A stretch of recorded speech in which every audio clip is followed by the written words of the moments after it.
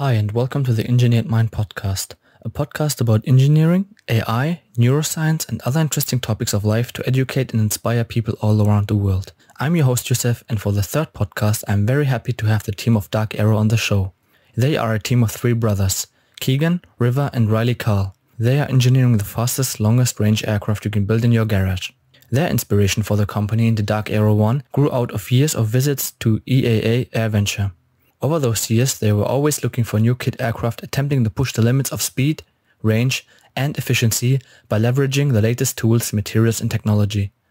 After a few years of quietly researching, testing, and experimenting, they decided to leave their engineering jobs in July 2017 to pursue DarkAero full-time with the mission of creating the best kit aircraft. And now, ladies and gentlemen, have fun and happy learning with the team of DarkAero. Thanks guys for joining and making time to attend this podcast. What I would start is just a chilled out introduction. Maybe the youngest one starts and then we'll move up in terms of age. Sure. Yeah, so I guess I'm the youngest one here. I'm River. So a little bit about my background. I went to school at UW-Madison, just like the rest of us here, for electrical engineering. And my focus was on control systems and software development. I worked in industry in the local area for a few years, and then working for a couple software companies, startups in town, and then we sort of started working on this in our spare time in 2014, and then went full time on it in 2017, and that's where I've been ever since, kind of focusing on. We all kind of play a role in different areas collectively, but my focus is on avionics and just different machinery that we've built around here, like our oven and thermoformer, maintaining all that. So I'm Keegan. I'm the middle brother. My background is mechanical engineering. So a lot of the focus or my specialty with the project has been kind of design of the landing gear for the aircraft, and then the kind of the analysis of it, and then also the machining of it, and then the machining of the plugs and molds for our aircraft. So that's been a big focus for me. You want to mention your work background a little? Oh, yeah. So work background. So I graduated from university back in 2010, Wisconsin, UW-Madison. After school, I went and worked for a company called Cummins. I was there for 6 years, and then I worked on product development and product launch at the company. So that's kind of my story and a background. Quick nutshell. Awesome. I'm Ryley, the oldest brother. My background is in aerospace engineering. Graduated University of Wisconsin-Madison 2008. And then after school, I worked for Caterpillar for 3 years on large mining trucks. And then after that, I worked for a company called Weir Minerals, basically building industrial pumps and specifically focused on ceramic composite materials development. And then, got into starting DarkAero. And my area of focus on the project is aerodynamics and composites. Awesome, great. So obviously I think most of the audience will be interested in, because it takes a lot of guts to just say, okay, we quit our jobs and do something on our own. How was it for you also, like the psychological aspect, to really start something by yourself and give everything else up, like in terms of job and so on? Oh, I mean, we've been thinking about doing it for some time, going back as far as when we were all in school, just sort of, I don't know, spitballing ideas off each other as far as like what we could go in together on. It was more like, at that point, it was more just like sharing articles on different companies we admired and how they were doing it and how they were pulling off different things, and then creating Google Docs, like listing ideas that we had, and nothing that serious though. But then as we all started getting into industry, I think we all kind of had our own mutual frustrations with our jobs and just wanted to have, more responsibility. And that was, I'd say, a big driving factor for each of us. And, although like something like kit aircraft was not my forte, given my background, I was really excited about the mission of the plane and what it could accomplish and what it would mean for kit aircraft if we were to pull it off. So that was, I guess, what motivated me. And I don't know, we can all kind of speak to this in some way, but I think for each of us, you know, we're all still young and single. I mean, in that sense, like just we don't have families yet. So it was something where we could embark on it without having to burden someone else. It's really something where if we failed, in a worst case scenario, it was just like we'd go back to doing what we were doing before. So it didn't really seem like a,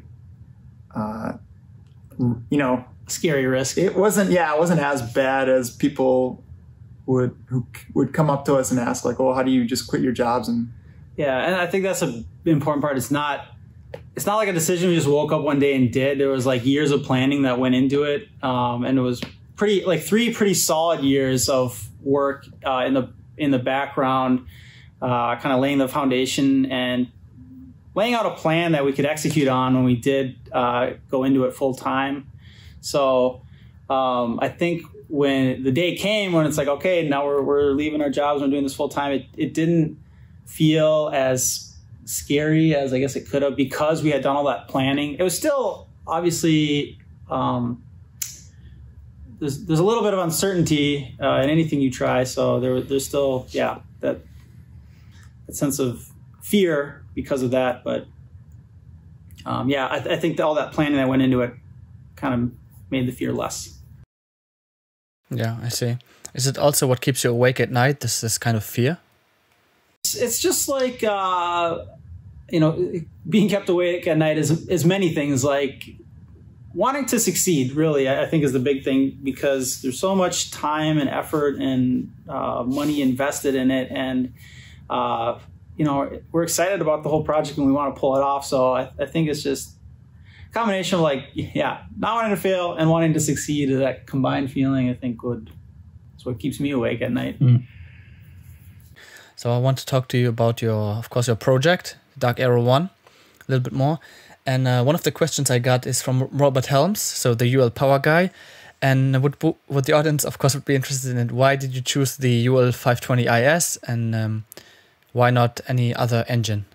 You would probably answer that best. Yeah, so for people who don't know, Robert is the North American sales manager for our engine. And over the years, we've developed a pretty good relationship with him. So we're kind of buddies with him. And so it's a funny question coming from him. But yeah, the reason we picked the engine we did, we're trying to achieve a higher level of performance, speed, and range with our kit aircraft than what's traditionally available on the market. And so we kind of knew we couldn't do the same thing that's been done. So we had to use a newer engine. So this engine we selected is relatively newer.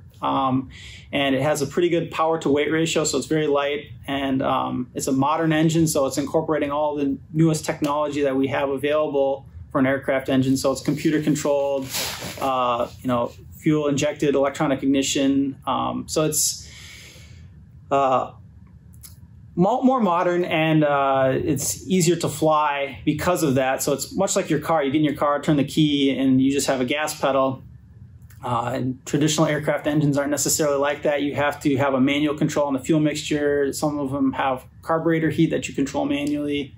So this one is easier to fly. There's less pilot workload. So performance and ease of use are the big reasons we picked it. That's great. I mean, if people want to look up the specs, they can obviously find them on a website. But just for those who are interested, it's a 5.2 liter engine, right? 6-cylinder and 200 horsepower. Correct. Excellent. It's a true aircraft engine. So in the realm of aviation, there's kind of a mix of engines you'll see in aircraft. Most popular is true aircraft engines, but you'll see people using essentially automotive conversions where they'll take a car engine and put a gearbox on it and run a propeller. So this engine was specifically designed for aircraft, which is another reason that we wanted to use it as opposed to trying something like an auto conversion. I see. Yeah. Going to the next term, I saw on your homepage you have a term called Hologrid. how much, or can you explain what this term actually means? Like, it's a bit of a fancy term, but maybe you can go a little bit into depth. It's basically a short term to describe the structure and manufacturing that we use to make the airframe of the aircraft. So the wings, the tail, and some of the fuselage. And what we do is we have all the load, or the aerodynamic loads in the aircraft, are carried by the skin of the aircraft. So the skin is kind of like an exoskeleton, like you'd see in an insect maybe. And then there's a grid internally, and that supports the skin against buckling. So it helps it maintain its shape. And so it's a little bit different than what you see in other aircraft. There are similar arrangements, but ours is a little bit unique. We use a honeycomb sandwich panel with carbon fiber on the skins, and then a honeycomb core. So we make these panels and then CNC cut a bunch of ribs and other shapes out of them, bulkheads that we assemble with jigs and fixtures, and then we use that internal skeleton to support the skin of the aircraft. So Hologrid is kind of the term that encapsulates all of that, the internal structure as well as the manufacturing process that we use to make that. That was a good way to get it kind of boiled down into one word. Yeah, and one other thing to say about it is that there's a benefit from a customer's perspective, because it does create this opportunity for more fuel storage, and then it's a strong structure and it's really light. But one thing that basically led us down that path was not so much from a customer perspective or even say like a marketing perspective or anything like that. It was more driven by a manufacturing need. We were looking for a way to simplify and reduce the amount of labor that's involved in constructing a composite kit aircraft. Composites, or working with composites, is very labor intensive. So any opportunity you can take to design it in a way that reduces that amount of labor can help drive the cost down. So Hologrid is an approach, or it's a way to accomplish that, because by making one large sheet of honeycomb panel and doing that one time, and then allowing a machine to cut out those ribs, it means you don't have to devote that effort into making those ribs as like an individual, putting that labor into each. Yeah, you're essentially having a machine cut out the parts. Yeah. And then the other benefit with that is that you can quickly iterate or change that design if we decide that we come up with a way to optimize the internal structure more. If there were molds, those molds remain fixed, and so you'd have to build a new mold if you wanted to change the internal ribs. Whereas with this approach, we can change the number or the positioning or the arrangement of them very easily just by updating the 3D model and then cutting out new ribs. Yeah, and just to kind of tack on to that, I guess we wouldn't necessarily call, well, I guess it's sort of an extension of the Hologrid, is that we use those same bulkheads in our fuselage. And so there's an area where I could see us iterating on, say, the cockpit design, where it's like more of an ergonomic thing that's more difficult to figure out until you're actually sitting in it and using the plane in a more routine basis, where you decide later, like, oh, well, this armrest doesn't feel right. Like, what if we changed the height on this or made it like sucked in a little bit? If we were to suggest that change, especially for a small shop like us, it's something that we probably wouldn't do, because it would require building a whole new set of molds to create that part. But because the bulkheads inside of our fuselage are manufactured using the same panel material, we can, again, just change the CNC cutout and then shape that differently on the next pass. And without having to build any external tooling to create that change, we can, we can kind of listen to customer feedback and then quickly implement those changes, even with, like a small team like us. Yeah, it makes absolute sense. One of you mentioned the fuel is going into the wings. So we saw on Instagram that you started very young. So if someone is watching now and being inspired by you as a team, and he doesn't or she doesn't know that fuel is actually stored in the wings, can you maybe explain in like layman terms or simple terms what this means, and how much fuel can you actually store in the wings? Yeah, the wing is hollow, and there's different approaches to where you store the fuel in an aircraft depending on what the aircraft is and what the mission is. And for ours, with it being high speed and long range, part of what allows us to achieve a long range is we just have a very large fuel capacity. So the whole wing is hollow, and it could be dead space, but if you can free that up and keep it hollow, you can put a lot of fuel in there. So we have 77 gallons of fuel capacity, whereas like you think about an average car might have like 12 or 15 gallons of fuel. So we have a lot of fuel, and that's part of the secret sauce, I guess, to the long range. The fuel burn rate. Mm-hmm. Yeah, and then with the engine that we're picking, it's a pretty efficient engine, so the fuel burn rate is relatively low. So that's the other thing that feeds into achieving that long range. And the other thing with storing your fuel in the wing, structurally it's an efficient approach because you have that weight distributed out over the wing, and your wing is providing all the lifting load. So it's a good way to distribute it to keep things structurally efficient, as opposed to having it in one big tank in the fuselage. That's more of a point load, which is not the best way for structures. And normally your wing kind of sits where your CG does in the aircraft. So as you start eating up that fuel or consuming that fuel, you're not really changing the CG position of your aircraft. Center of gravity. Center of gravity, yes. So if you try to position that fuel tank in the front or the back of the aircraft, and you imagine that fuel being depleted as it's being burned, you're now changing the way that the aircraft is balanced overall. But if you keep it in the wings, as you consume that fuel, you're not really changing the center of gravity of that aircraft. And that's really critical on aircraft, keeping the center of gravity in the correct position. It's important for stability and control. If you get it too tail heavy or too nose heavy, it can affect the flight characteristics. Yeah. I see. Also, how do you distribute the fuel? Because as far as I know, the classical approach is like having a button, right? How do you do it? Yeah, it's basically all gravity feed. So the wing has a slight angle to it called dihedral. So the tips of the wings are higher than the root or the center of the wing. So naturally gravity feeds down into the center of the wing, and then there's a central tank that it feeds into with check valve. So it can flow in, but it can't flow back out. And then the engine pulls fuel from that central tank. So there's no button or valves or anything, any input required from the pilot to manage that. It's all passive, basically. And then, if you're in any kind of banked turn or uncoordinated flight where you have a tendency for fuel to slosh, it's that central sump maintains a kind of a minimum quantity of fuel for the engine to always burn. So provided that you don't fly in a uncoordinated position for too long, there's no issue where you're going to encounter fuel starvation. Yeah, that would the position he's talking about is like if you flew upside down for more than a minute, which we don't imagine most pilots doing. It's not an aerobatic aircraft per se. It's made for just you get in and cruise for a long time. But you kind of have to design for all sorts of edge cases. So that's the idea there. It's a kind of an added safety factor. And you're trying to take the human as a parameter as much out of the equation as possible, right? Right.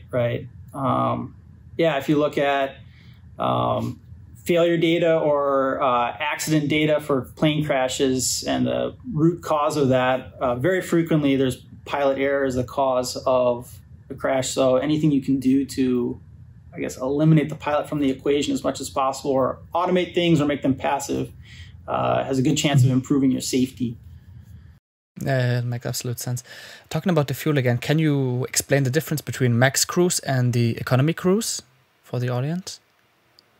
What's the difference? And maybe I can also show, if you're like a visual learner, the graph that you put on your website. Yeah, so we have different ways you can operate the aircraft depending on how fast or how far you want to fly or what your fuel budget is. So if your pure goal is I want to get from point A to point B as quickly as possible, you'd fly at a maximum cruise condition, which is a little bit lower altitude, a little bit higher power setting, and higher fuel burn.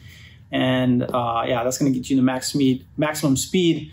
But if your goal is maybe burning a little bit less fuel, or you have a really long range flight where, say, you're flying over a long expanse of water, or you're just trying to get from one side of the country to the other, and I don't want to have to stop for fuel, then you can fly at a more economy cruise setting, which is better miles per gallon and lower fuel burn rate, and it's going to give you longer total range on the aircraft. So that that's a better way to operate in a scenario where you have a really long flight where flying faster might cause you to burn up your fuel and have to land and refuel. So it's actually, for a really long flight, faster to fly slower, if that makes sense.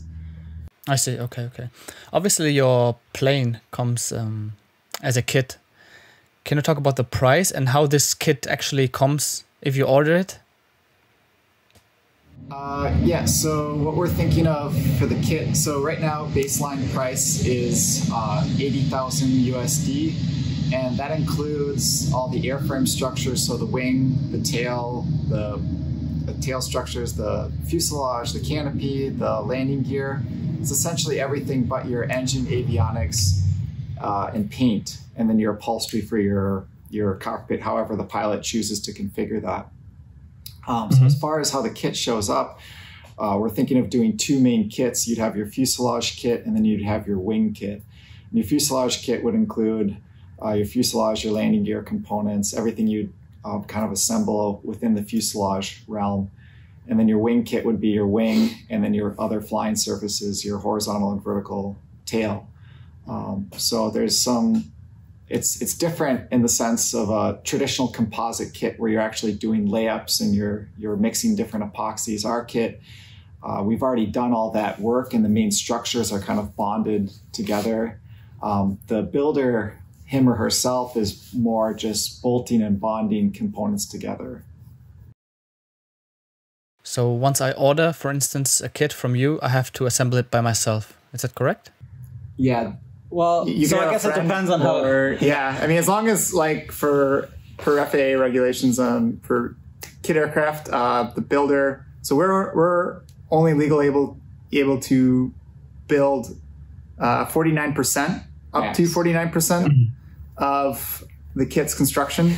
So we're essentially a parts manufacturer, and you as a customer are responsible for the final build and putting it together into a full aircraft. But what we've always strived for is to make it as easy to build as possible and take the stuff that people traditionally find frustrating, especially about composite kits, out of the equation. So in composite kits, a lot of times people get stuck spending a lot of that time not actually building and constructing, but actually just sanding and doing things to kind of get their parts to meet the final geometries so that things match up. But because all of our molds and tooling were done on a pretty high degree of precision through CNC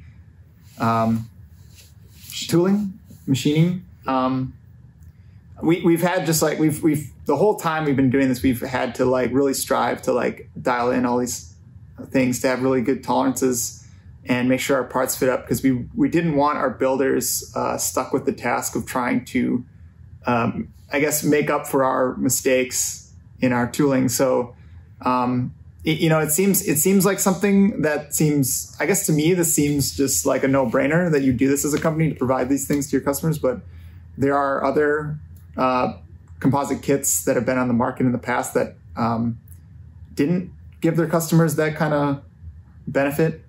And they were just harder to build. Harder to build. Yeah.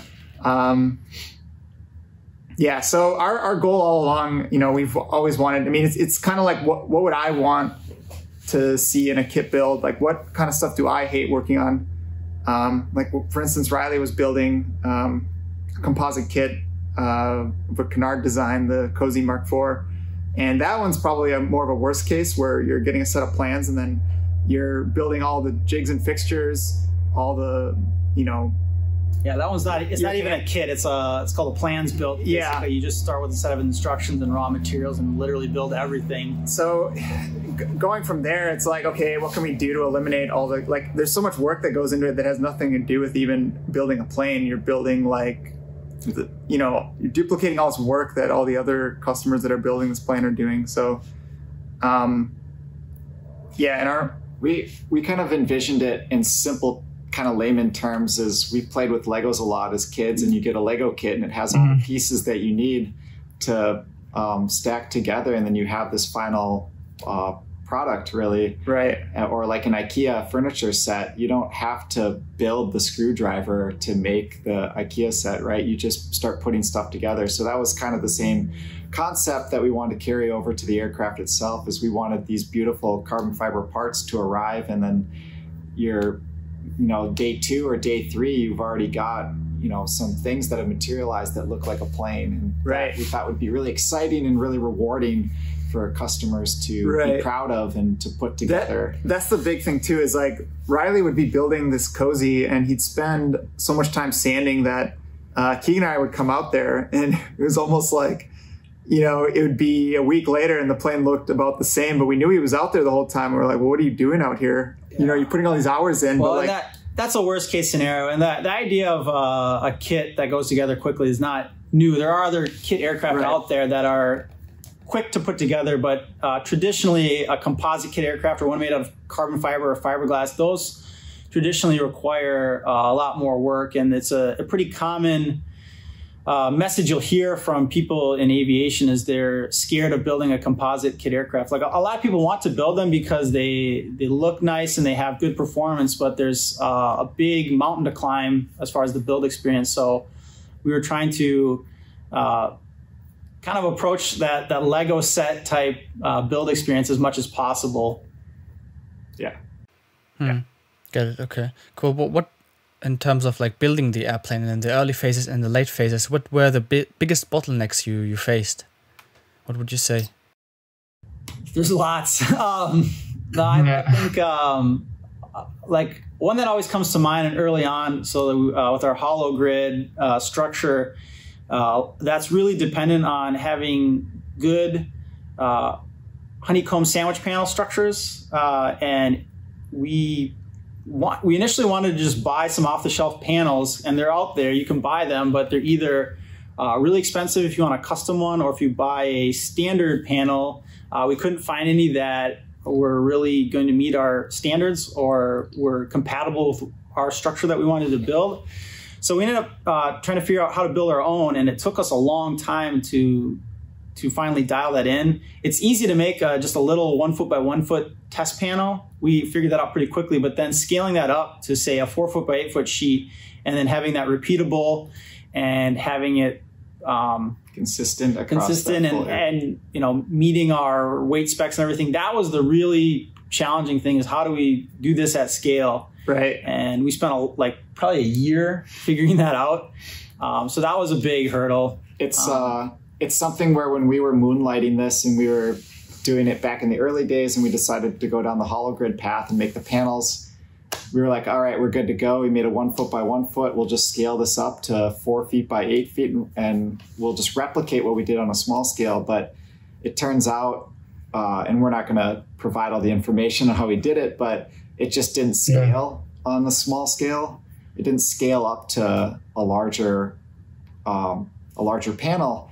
So, we had made these assumptions that part of the build was already solved in our mind. But once we went in full time, it was something that we had to kind of dial in and basically relearn and revisit how to approach it. We budgeted like a couple weeks so we had a set of challenges on our marker board, and then like making a large flat panel was like had a time budget of like 2 weeks, and when it was more like it was like a checkbox item. Yeah, it was something that took like months. But it turned into like a full-blown R&D project. Yeah, where all three of us were trying to solve it, because that was like if we can't get that figured out, that's like a pretty essential thing for like the rest of the kit. So until we could figure that out, we couldn't progress to like these other challenges.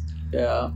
Another one that comes to mind is just building a good production quality mold. So everything like the airframe you see behind us is that's all built in molds. And when we started out, we had to learn to build a mold. And I like you said, we've been building a composite aircraft before this, and all the techniques and everything I learned in that kind of had to throw out the window and learn again, because with the goals that we had for performance and quality and weight, kind of had to start over basically. So we built a set of molds for like the tail was the first structure we built, the horizontal stabilizer, and we built a whole set of molds, plugs, and the tail itself, and got through all that and learned a bunch in the process, and then realized that we just needed to start over. And like so we threw all those molds away and started from scratch, and with the lessons learned from those, and then carried all that forward. So then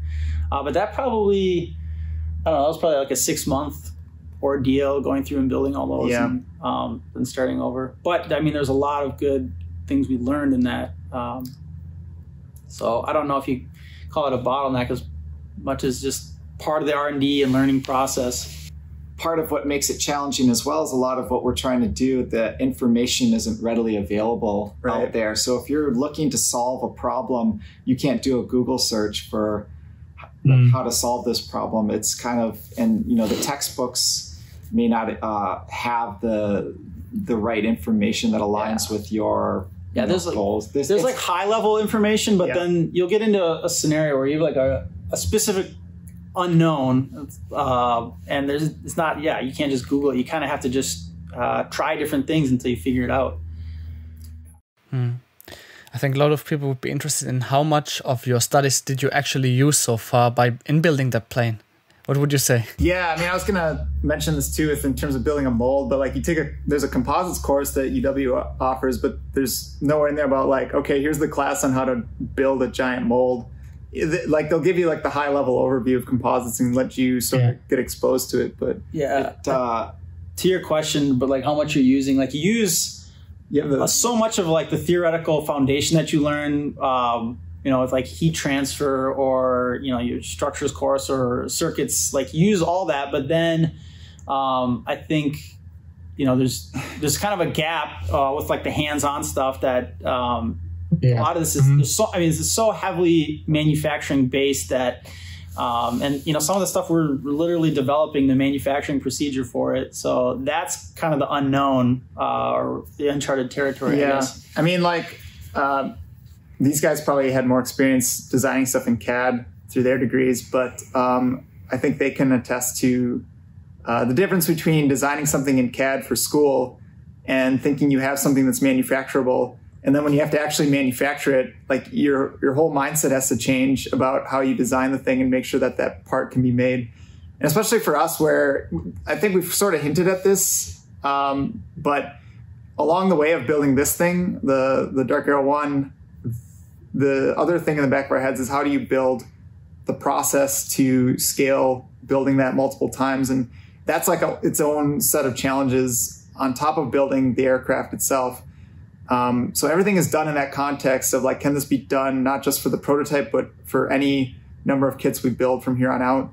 And to add on that, what makes that challenging and different from like, say, an automotive company where they're shipping out or delivering out a final end product, we have to solve a problem of how do we manufacture this at scale being, you know, tens of kits, tens to 30 to 60 kits per year, but then also produce it in a way that someone in their garage can assemble the rest of it. So we're solving like two separate problems. One, to make it manufacturable on our end, but then also make it manufacturable for the layman on the other end. It's almost like it's like you have almost like you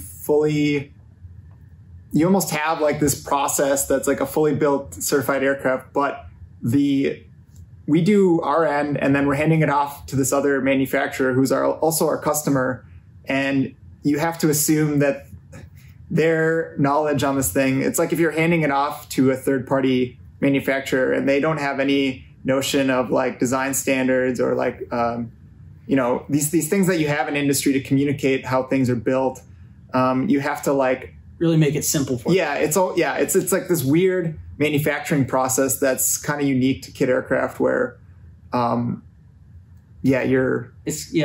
there's not a lot of other manufacturing environments like that. I guess the closest other thing, there's like kit cars you can do, which would be a similar scenario. But that's kind of what makes it so hard is we're not just building a plane or just building a prototype. Like if we were just building one of these, it would actually be so much easier. But because we have to constantly be thinking about, is this something that a customer could build? You know, someone who has very minimal mechanical skills or is not very good with hands-on. Like, I know I can do this, but can anyone do this?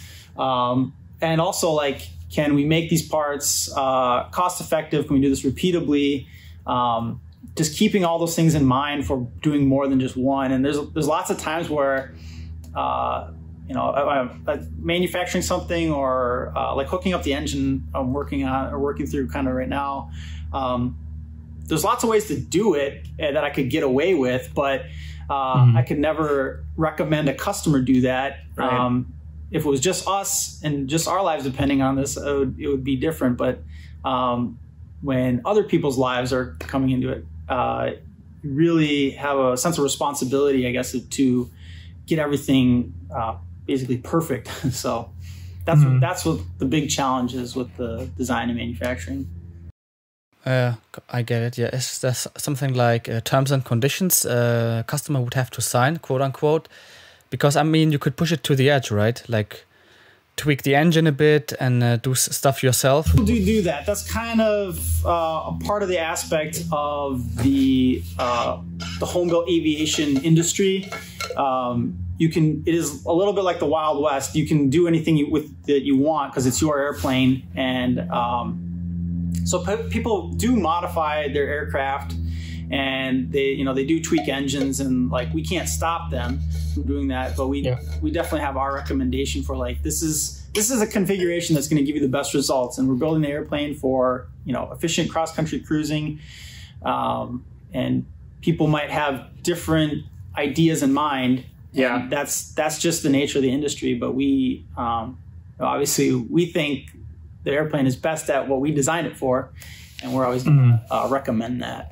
Like also going back to the beginning where we said that you put all your heart and effort into this project of DarkAero 1 and the company, and building a plane in particular, do you think that's like you wanting to have freedom, like going for the stars? Like a bit of a philosophical question. Maybe you can answer that as well. Yeah, no, it's that's definitely something I think that was an early sort of underlying tone to the company, was that the plane represented that sort of freedom, and that we kind of imagined, like any of us, like buying this plane if we were the end customer, and we could imagine getting this thing and then building it, and just the whole process of building it could be this exciting journey you go on to like create this thing that somehow, and it's enabling you to travel to these places that you were only imagining in your head, and now like you're accessing them through this thing you've built. It's we wanted it to be kind of a rewarding experience, and sort of be kind of like a, I don't know, like kind of this endeavor you go down, and in the end I think freedom is like a big theme with our plane and company. Yeah, I would agree with that. And like that's a conversation that we have pretty frequently, is the trips that we imagine taking, and the adventures that we imagine embarking upon, and our own aircraft when we get this thing up and going. And it's really exciting, and the whole idea of building an aircraft in your garage and then being able to fly across the country in it is there's a lot of people that don't know that you can even do that building your own plane is a thing. And so that's another aspect of this, is that we want to bring that to a broader audience and let people know that like this is a potential thing that you can do with your time and money. And you think like 200 years ago, if you wanted to cross the country, you basically had to do it on horseback in a covered wagon, and it might take you a year. And now, you might die. There might be children born along the way. I don't know. But now it's something you can do in a day, or that's the goal with this, is you could, cross the whole country in a day in a machine that you built in your garage. And so that's cool to us. Excellent. And a question I also like to ask my podcast guest is, what's your spirit animal? What would you say? Also taking into account that you build a plane, what do you think? What's your spirit animal? I feel like it has to be some sort of bird. Yeah, exactly. Sort of like really aggressive bird of prey, like an eagle or something. Yeah, that's what I thought of. Yeah, that was my first thought, like an eagle. Not a pigeon. That's a good one. Do you have any competitors, like also building like the same small plane? Yeah, I think you could argue that we have quite a few competitors in different ways. So we're not the first company to build a kit aircraft. This concept, I mean, you think about it, the Wright brothers were building airplanes in their garage over 100 years ago. So this has been around a long time. But like the obvious big players in the market, Vans Aircraft is a well-known name. We don't necessarily see them as a direct competitor. Maybe they are, maybe they're not. I don't know. But they build a riveted aluminum airplane rather than our composite. But they have like 10,000 planes flying right now. So they're a big player in the market that we kind of look up to. And there are other, Glasair and Lancair are two other companies that were historically making high performance, high speed aircraft. Yeah, but everyone we talk to, a lot of our customers, everyone has ambitions to own like 3 or 4 airplanes. So just because there are other players in the market doesn't mean that we're necessarily competitors. You know, people argue like, I need a sailplane or like a glider. I need a high speed one. I need a 4-person family airplane. I need an ultralight. So it's interesting too, because we have a number of customers that have already built planes that they own and they want to just build a composite plane. So it's not like because they already own a plane that they would be already, filtered out from our customer base. Some of these people, they get into the habit of building planes and they just like the process and want something new. Yeah, I think that's kind of a misconception that we've heard, I guess, from the business end of it, is that people can only pick one or the other for airplanes. And that's true for many people. They only have the budget to build one airplane. But there's a lot of people we talk to that's like, I built this plane, or I built that plane, I built 5 planes, and I'm looking for my next project. They're serial builders, and they just keep building planes because it's their hobby and it's their passion. It's what they like to do. So that's true for a lot of our customers. Good. What I would say is that we maybe jump over to some of the questions people asked us on social media. Siddharth Shavara asked, how do I get a job in your company? Oh, yeah. That's we actually get a lot of interest or inquiries about working with us. And right now we're just a small team because we're building the prototype. So kind of limited availability. But we are planning to ramp up into production once we get through flight testing. So if you want to, you can send a resume to info@darkaero.com and we'll get you in the mix. Yeah, that's great. That's great. William Hibbert from LinkedIn asked, who is also a potential customer, by the way, I noticed you use Onshape for geometric definition along with a carbon composite structure. How was the structure analysis, dynamic and flutter analysis performed? That would be the first one. That's one question. Yeah, that was one question. So we use a whole bunch of different tools to perform all sorts of different analysis, whether it's structural or flight dynamics. So like for structures, anything that's metallic structure, like the landing gear, we use FEA or simulation to just simulate loads, along with just simple hand calcs. You can get a long ways with that. And then physical drop tests. Yeah, physical testing. For the composite structures, there's a lot... it's a lot more difficult to do the analysis just on paper. And you can do kind of high level like that. But the thing with composites is there's so many variables in the process, whether your resin type, what type of cloth you're using for your carbon fiber, your cure temperature, your manufacturing procedure, whether you vacuum bag it or wet layup or infuse it, pre-preg. All these variables feed into the mechanical properties. So you can't just pull a number out of a textbook. And what we had to do is we spent a long time doing mechanical testing on samples. So we would make samples that were manufactured to our procedure and our standard with our materials. Yeah. And then we would test them and get numbers from those. And then it was kind of an iterative process using that test data we got would feed into our structure. And then we'd build a little bit bigger structure and test that and work our way up. So yeah, a combination of tools and testing is how we did all the structure stuff. Yeah. Great. The second question from William was, what was the trade-off study in the application of winglets for your design? CFD, performance improvement study for winglets. Yeah, I can cover that one too. We get a lot of questions about winglets, and I'm thinking about making a video specifically about that because we get that question so much. But the trade-off is that you install a winglet to reduce induced drag. So for our mission, where it's high speed, cruise, long range, we found that where we were at, the induced drag at our design point was actually pretty low. It's a very low percentage of the total drag. So adding a winglet, while it reduced the induced drag, which is the drag as a byproduct of producing lift, when you install that winglet, it reduces the induced drag, but it ends up increasing the parasitic drag by a pretty similar increment. So there wasn't a significant benefit to it.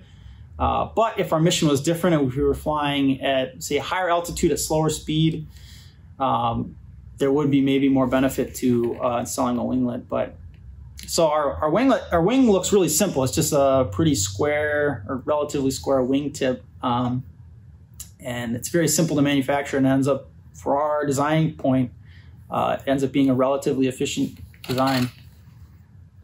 Got it. Then Adrian Puchojka is also asking something about simulation. So, great project. I wonder what is the overall scope of engineering analysis, for instance, static, dynamic, NVH, and so on.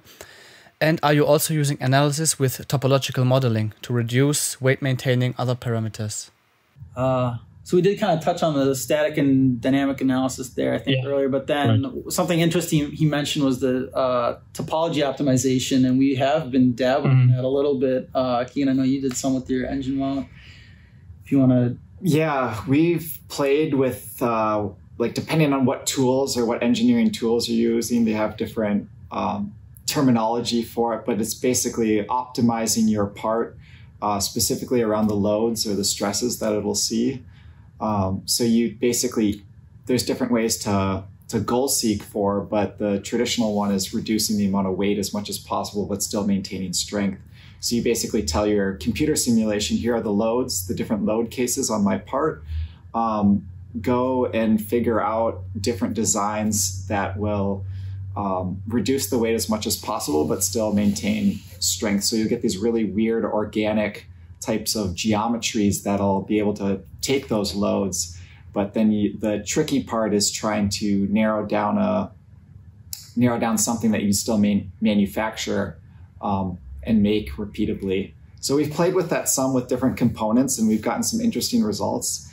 But ultimately, we don't have parts that lend themselves well to topology where we've had to optimize to that point. So. We've definitely looked into another example. We've been working with the Polymer Engineering Center at University of Wisconsin-Madison, and one of the guys we're working with, his research is specifically on topology optimized inserts in honeycomb panel structures. So like if you were going to bolt into a honeycomb sandwich panel, the hard point or the insert where you bolt into, there's a bunch of different ways you could build that.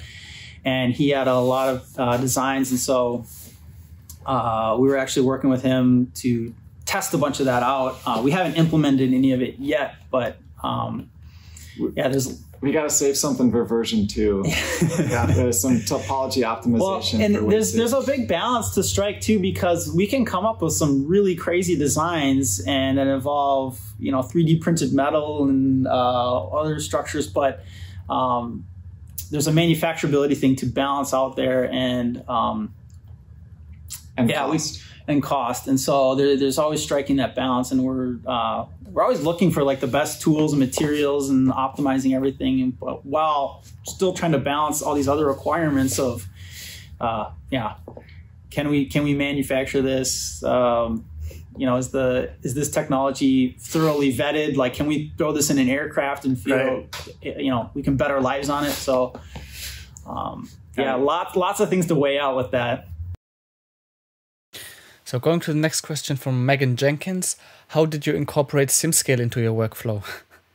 We actually have a video that we just released about this, talking about one example. We used SimScale for designing the wing and trying to optimize it for having favorable stall properties, so that the handling is good when the aircraft is nearing its stall.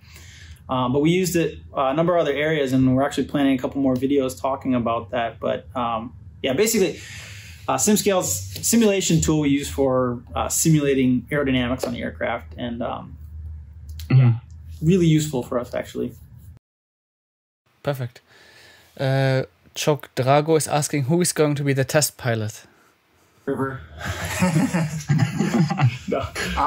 No, we have a couple of test pilots that we've been talking to, and this is like, they do this professionally, and they're the kind of people that you'd want, especially on a plane that's like high speed, long range. Well, high speed, I guess, is the big thing there. Is that yeah, you want someone that can react quickly and has experience, you know, and kind of toes this line between being an engineer and being kind of like a cowboy of sorts.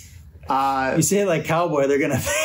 No, like, I mean, I'm trying to think of a better word for it, but there's someone that there's a motor skill aspect to it, basically. Yeah, like they have many flight hours, right? And been through many different scenarios that would allow them to react and kind of deal with situations that come up that may not be expected. So we're not in a good position to be that person. Yeah, there's a specific skill set to being a pilot, and they do this for a living. And you have very specific procedures and protocols you do for every flight. And you know, the other thing to mention with that is that we want a third party, or, you know, someone other than us to be able to kind of flight test it and give their feedback, because I guess building confidence in our product for customers to show that we're not just making stuff up kind of thing.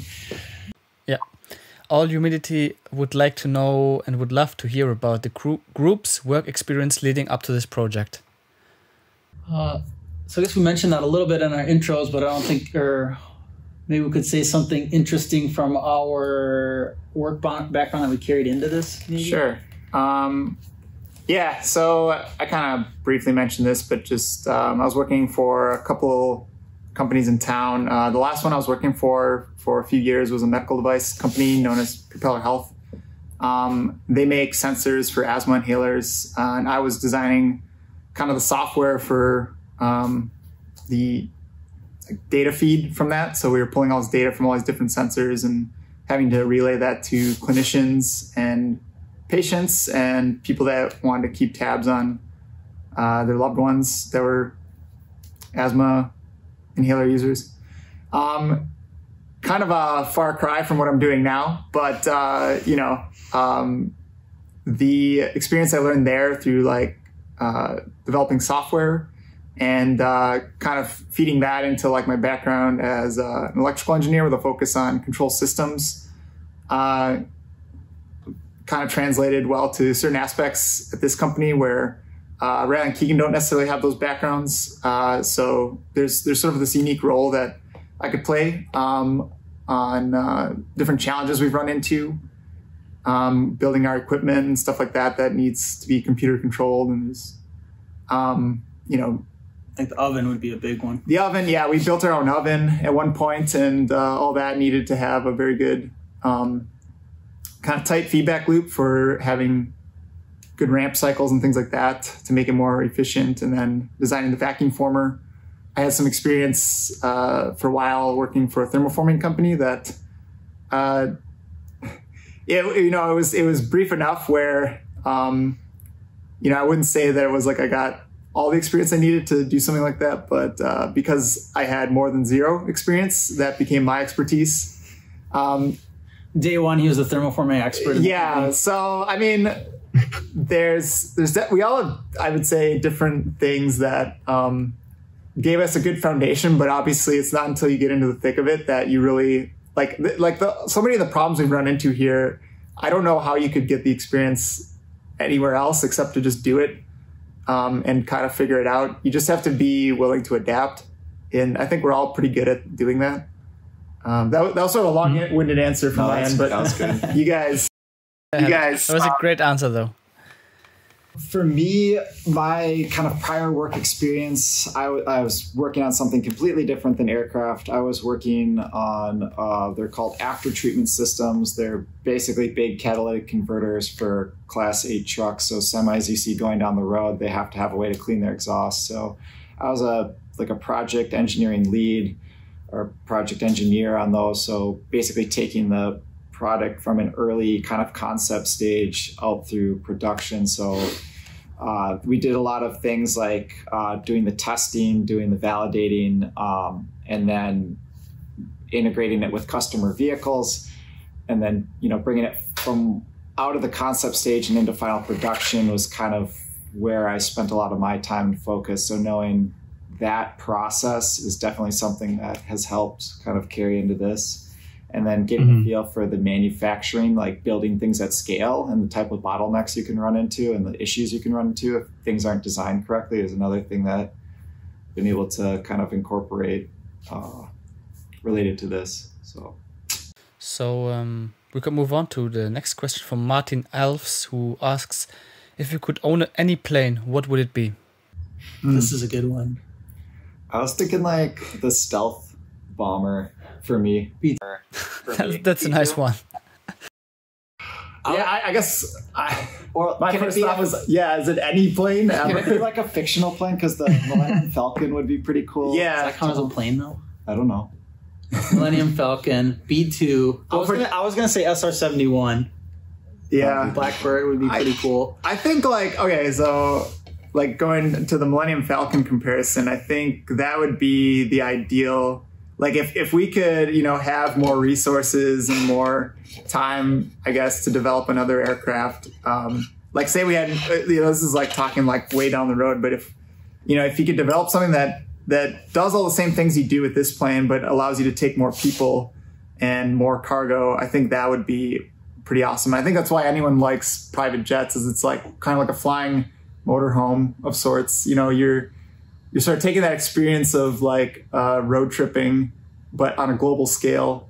And so what you're saying is your dream plane would be the next DarkAero? I mean, yeah, I don't know. Like I would say that's the next realm I would be interested in. Like this is cool because it's sort of, you know, you can take it's part of the most capable plane we could like reasonably do with the resources we have. Yeah. But take it to another level. Again, that's why I prefaced it by saying if we had like, you know, an infinite budget or something relatively. Yeah. So like, yeah, that would be my dream plane, is something where I'm taking like the experience of an RV and translating it to something that's high speed, long range. Okay. We have a next question coming from Alex Maisonneuve, which is very interesting. What will be the takeoff and landing distance? Takeoff and landing distance are, we don't have hard numbers for them yet, but we're projecting around 1,000 feet takeoff and landing roll. And that's heavily dependent on the propeller we end up pairing with the engine. And we have kind of a unique combination of the engine and propeller. So it's, the engine and the airframe. So there's not like an off-the-shelf propeller that is perfectly optimized for what we have. So we anticipate we might need to iterate on that some. So we don't have firm numbers, but once we get through flight testing, obviously we'll have a more concrete number than the 1,000 feet takeoff roll. Yeah, I think a question that gets asked a lot, and what's also asked by Mads Brun, is how are you guys financed? We are self-funded. You know, we all mentioned our industry experience. We all worked at different companies doing engineering jobs for a while before this. So we essentially saved up money and poured it into this. And then along the way, we've been creative and basically found ways to keep our costs low so that we've got a relatively long runway with the money that we had. Yeah. And it would be fun to have like a Bill Gates type guy just write us a check, you know, as an investor and say, have at it, guys. But we wanted to keep things among us three so that we weren't swayed from our intended mission, because anytime you bring investors into the fold, they have their own idea for what direction they want to take things that you need to balance. And that's been a frequent story in new aircraft companies, is kind of balancing that and between the aircraft guys and the investor guys, and that's a big challenge. So yeah, it's just us three though. Awesome. Also very interesting question from Dano Jung. What systems on your airplane are redundant? Yeah, I mean, I can kind of speak to that because a lot of times I think this references sort of your avionics system. That's where I think there's the most complexity. But yeah, there's pretty much everything in that realm is redundant.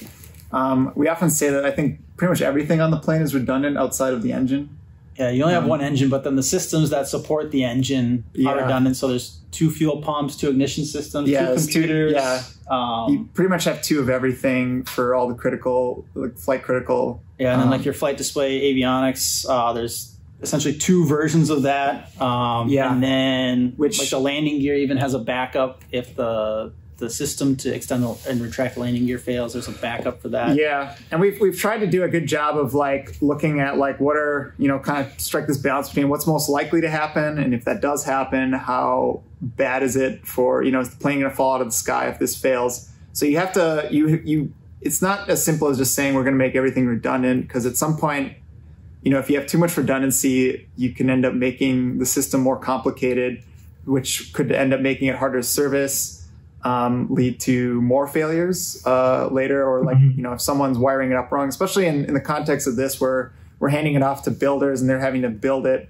You don't want to overcomplicate the build process of it where they're wiring things up wrong, or they have a million switches. They gotta once they go into like their failure mode, they have a checklist that's like a mile long that they're having to like flip in all these redundant things. We try to, just strike a good balance with like the redundancy and trying to make sure that things that fail, or if they do fail, there's less pilot workload involved in like making sure those systems are ready to go in an emergency. They're doing a lot of these checks on the ground before they take off. But yeah, I mean, in a plane, it's different than a car where like if you have car trouble, you can just pull off to the side. But in a plane, it's like, if you have engine trouble, your life is potentially on the line. So we're definitely aware of, those sort of safety aspects and trying to make sure that we're not only optimizing for performance. Yeah. Got it. Okay, cool. Brian asks, what has been the most technical challenging aspect of the build? We mentioned the panels before. That was a big hurdle. The canopy manufacturing has been difficult. Another thing I think is just trying to squeeze so much out of an aircraft. So we're shooting for a pretty high level of performance and efficiency and range. And so part of that has meant trying to kind of minimize the airframe structure around a normal sized cockpit. And so we've kind of squeezed a lot of hardware and accessories into this aircraft, so it's kind of a packaging challenge, I guess you would say, or it's like playing Tetris with all the components that you have to fit in there. And given my background with manufacturing stuff, I'm probably a little bit biased on this, but there's a difference between designing something for one-off versus designing something for repeating and making that over and over again. And I know we touched on this earlier, but I think it's a huge technical challenge trying to design something that you can make over and over again versus one-off. If we were making this plane for ourselves and making it, no intentions of making it again, I think we'd be done with it by now, or we'd have it completed and flying. But that's kind of the big technical challenge, is how do we make this not just for ourselves one time, but make it many times and make it the same each time, every time we make it. And then on top of that, it's the fact that it needs to be optimized for performance. So it's pretty easy to come up with a potential solution to a design problem. But then the question is, how much is this solution optimized? And if you're not concerned about weight or cost or manufacturability, you just throw it out the window and like, I just need one, that's easy. Yeah. But when you're trying to do better than everything that came before you, that's hard. So that's a big challenge. Yeah. What I would like to know is you have 3 brothers and everyone has his own expertise. So are there some scenarios where you like arguing over each other? Like, okay, my solution is better than yours? No. I think I'd say for the non-technical stuff, that's where I'd say more debates are opened up, because there's some things that just don't have, there's not one answer that's right.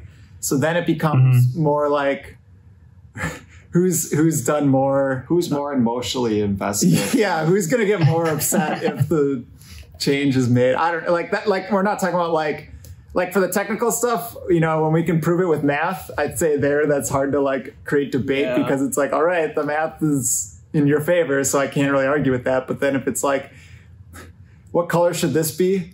Or, you know, things where it's like, the plane's not going to, it's not a flight critical thing. It's more just like. There's a good thing we have going on, the fact that there's 3 of us, so there's never really a tie on anything. It's usually if like 2 guys are arguing about something, it's like, all right, Keegan, come over here and tell us which is best. And then that usually settles it then because you got a majority vote. Yeah. But, I had something else I was just thinking don't have a company started with even number of people. Yeah, it can't be 2 or 4. 3 or 5 is fine. Yeah.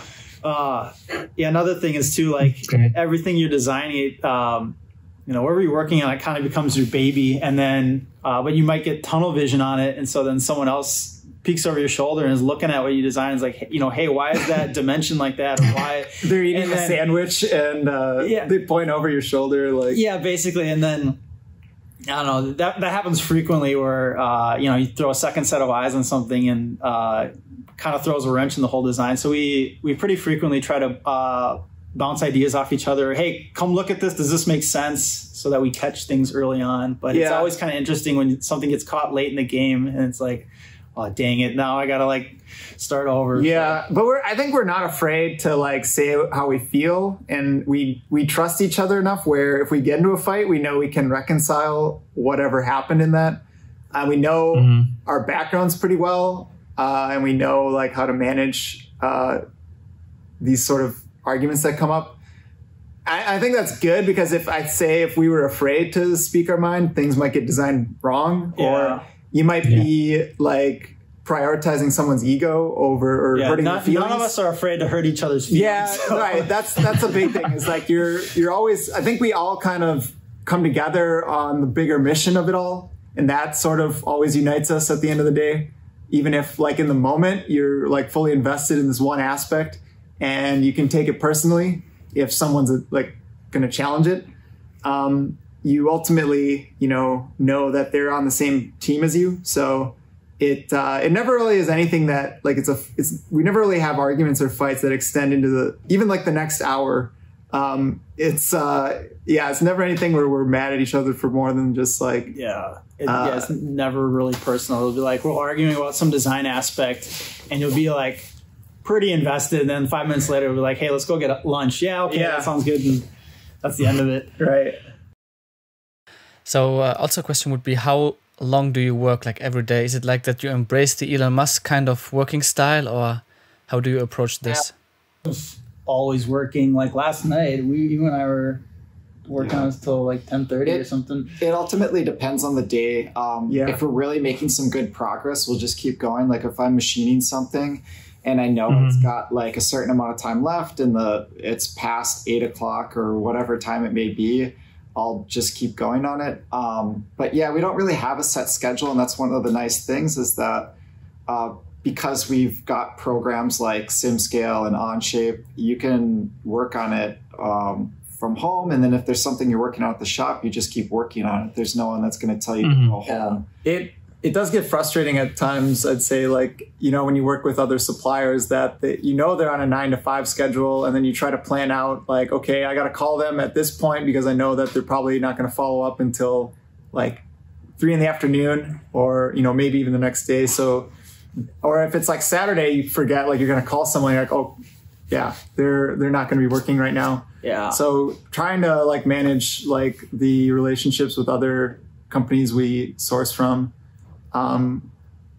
is interesting. It's always getting more and more like in the modern day and age, everyone's kind of working more and more. So you do see like, you get emails or suppliers talking to you on the weekends and stuff. Yeah. And, one thing I wanted to mention with working kind of crazy hours is we try to be smart about it too. And like we recognize, it's happened where you're working late on something and you're kind of mentally fried a little bit and you'll make mistakes. And so there'll be times where it's like physically you have the drive to go, but then, mentally you might be thinking like, I'm distracted at this point or I'm tired and I could make a mistake. So we try to be smart about that and kind of know when to call it quits on something that's like critical that you don't want to mess up. And so it's okay to keep working on other things, but things that, you know, aren't going to kill you if you screw it up, kind of thing. Yeah, that's very smart. Yeah, indeed. So wrap everything up. Where can the audience find you? How can we support you? We have a lot of different forums. Our website's a big one, www.darkaero.com. We also are pretty active on Instagram, and we've been trying to be making some videos just showing our progress. So we've got our YouTube channel. It's just, if you just type in DarkAero, it should come up. And then as far as support goes, we obviously don't have the plane ready to ship out, but in the meantime, we have our merch store. We have a lot of cool hats and shirts and sweatshirts and stuff. So got sunglasses too. Sunglasses as well. And we've been adding new stuff in between working on the plane. Yeah, like our sweatshirts we're wearing. So we're gonna keep adding stuff. It'll just there should be new things in there, like, I don't know, frequently, but yeah, we got some other designs that we're working on or thinking of that are a little bit more interesting than just our DarkAero logo. So those might be fun. So it's just a nice little thing to support us with if you feel inclined to. But yeah, that sounds great. Maybe you can give the audience a discount code, and then everybody can order something. Yeah, we'll have to put that together. Yeah, that's great. Do that. Yep. Awesome, cool. Is there anything from your side you want to mention? Definitely go check out our social media if you want to see more. We post pretty frequent updates on our progress, and like Keegan mentioned, we've got videos. So check out our YouTube, Instagram, Facebook, LinkedIn. Yeah, and we're happy to get people in there and get the conversation going. Like Ryley said earlier, it's fun introducing people to the concept of building your own aircraft, and just the idea that you can have this freedom of flying far and flying fast. And I think, you know, some of the best memories in the process of doing this is, connecting with different people and introducing them to this, and connecting with different aviation enthusiasts, engineers, and other like-minded people that want to try. Yeah. That's great. Yeah, awesome. I mean, with that, we can close the podcast session. Thank you so much, guys, for participating. This was a great podcast, and by far the longest one we had. So it's like almost 1.5 hours, which is great. Oh, wow. I put every link to support you guys down in the comment section and pin it. In the meantime, we'll keep in touch via social media. Sounds good. Awesome. Yeah, awesome. Thanks a ton. Yeah, thanks, Yusuf. Have a nice day, guys.